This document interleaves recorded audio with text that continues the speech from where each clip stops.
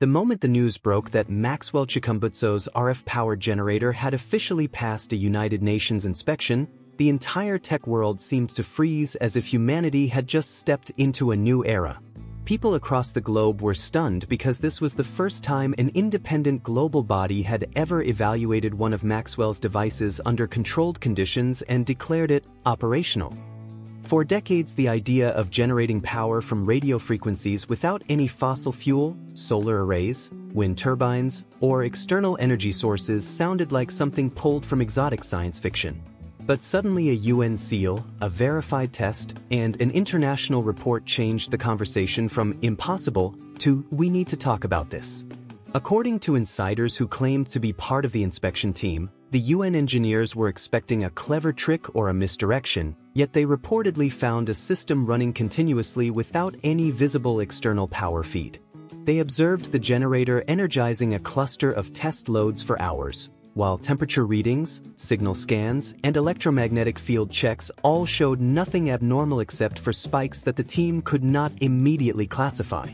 One of the experts allegedly remarked that the signature looked like a controlled RF resonance loop, something theoretically feasible but never before demonstrated at this scale.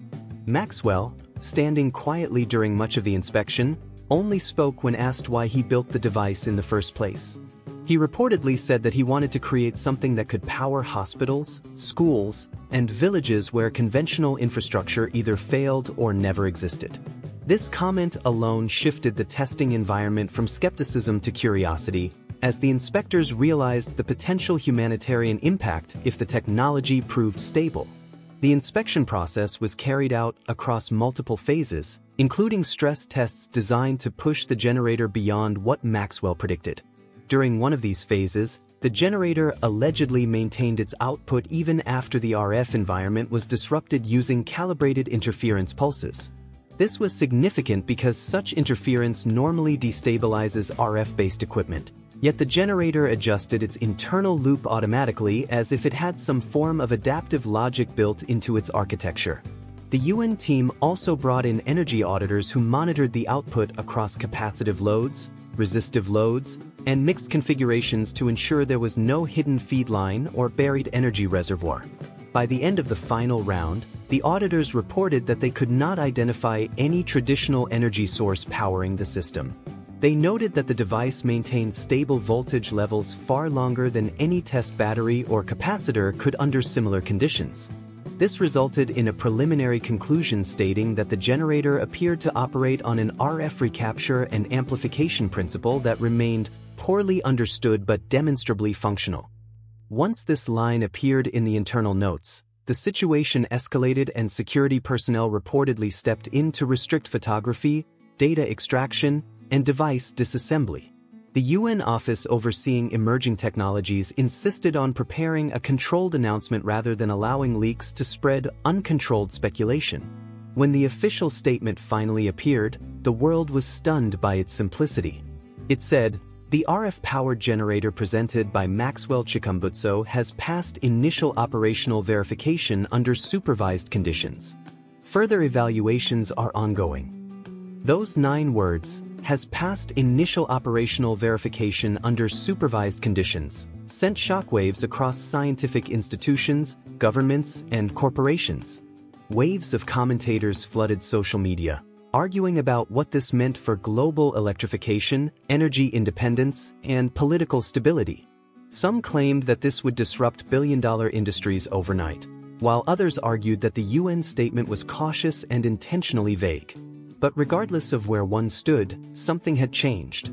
For the first time, Maxwell Chikumbutso's technology wasn't being dismissed outright.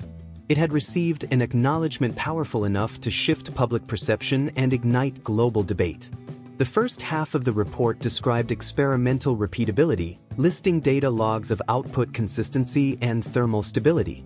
But then the second half featured language that analysts described as carefully diplomatic, saying the technology still required peer review, cross-institution validation, and long-term reliability testing.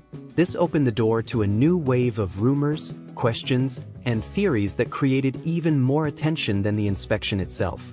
Some insiders claimed that the UN was intentionally downplaying the technology because revealing its full capabilities could disrupt geopolitics overnight.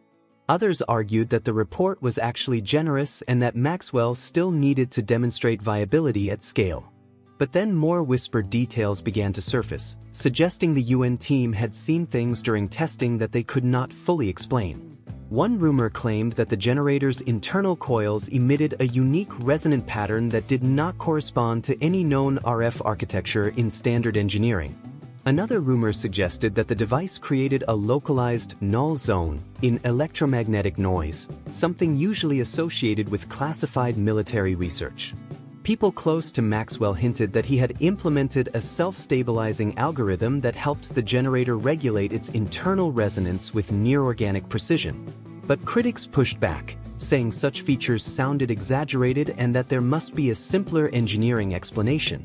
Then came the boldest rumor of all, that during one of the final stress tests, the UN team allegedly disconnected all auxiliary instruments, cut external monitoring lines, and isolated the generator in a Faraday enclosure, expecting it to shut down within minutes.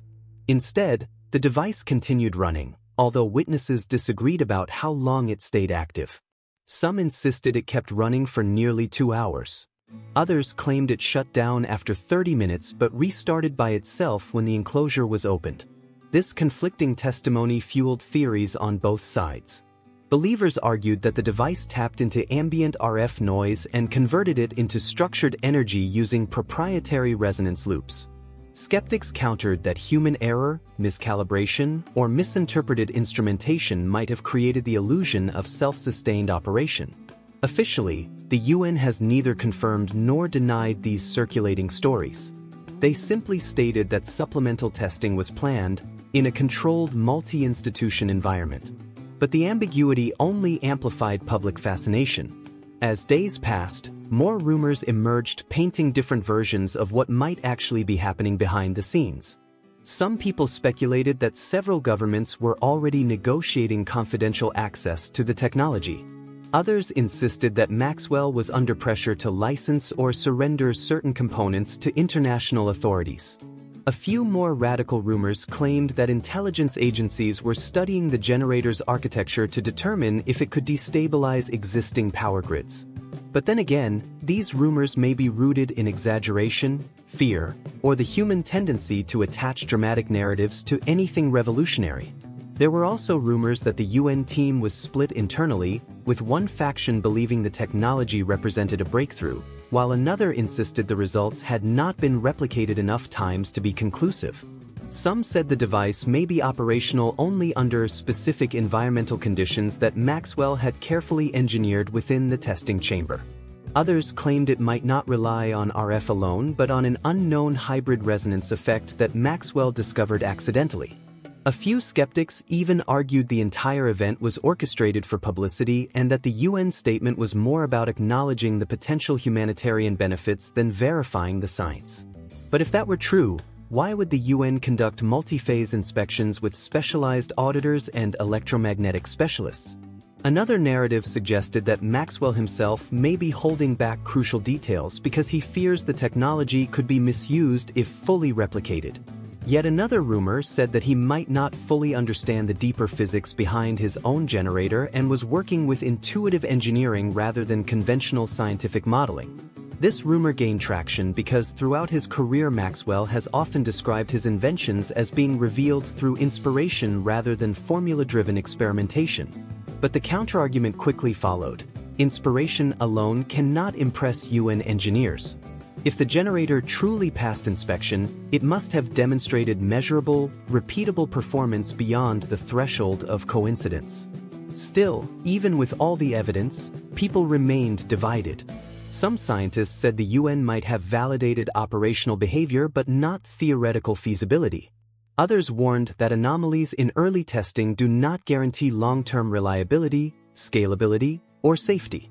There were also whispers that the UN had recommended a follow-up evaluation involving CERN specialists, which sparked even wilder theories about the underlying physics of the generator. Some interpreted this as proof that the device might interact with quantum-level energy fields or vacuum fluctuations. Skeptics mocked this idea, saying the rumor was likely built on misinterpreted notes or mistranslated technical comments. But whether accurate or not, such rumors continued to fuel global excitement and controversy. There was also speculation that the generator's success might not be as dramatic as the headlines suggested. Some believed the UN team might have classified operational to mean that the device simply functioned according to Maxwell's claims under limited conditions, not that it had demonstrated unlimited free power.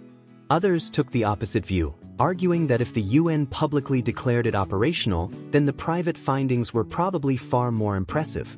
This belief aligned with those who claimed to have seen draft notes indicating unconventional energy behavior, though none of these alleged notes were ever officially released.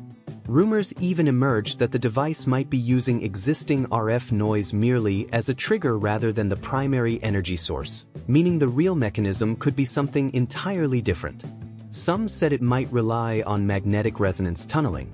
Others proposed that the generator interacted with atmospheric charge differentials invisible to standard equipment. A few more speculative voices said the device may simply be an extremely efficient energy recycler, operating more like a closed-loop engine than a free energy machine. Each theory had its own believers and critics. Each rumor pushed the story further into uncertainty, and every new detail, verified or not, amplified the mystery surrounding Maxwell's device. By this point, the world was completely split between two camps. One camp believed this was the dawn of a new age, a moment when humanity finally gained access to clean, decentralized power that could uplift millions. The other camp warned that extraordinary claims require extraordinary proof, and that the UN statement was merely a preliminary acknowledgement, not a scientific breakthrough. But the truth may be somewhere in the middle. The technology may be revolutionary, or it may simply be an innovative energy device with limits not yet identified. It may represent a paradigm shift, or it may face challenges that prevent it from scaling. It may be fully functional, or it may still be a prototype far from commercial viability. It may be exactly what Maxwell claims, or it may be something else entirely. And that uncertainty, that lingering may be or may not be, is what fuels both hope and skepticism. Because sometimes the greatest breakthroughs emerge from ideas that were once dismissed and later proven true. And sometimes the boldest claims collapse under deeper scientific scrutiny. But today, one fact remains undeniable. Maxwell Chikumbutso's RF-powered generator has passed a UN inspection and been declared operational, even if no one fully understands what that means yet. And for now, the world watches, waits, debates, and imagines what could come next.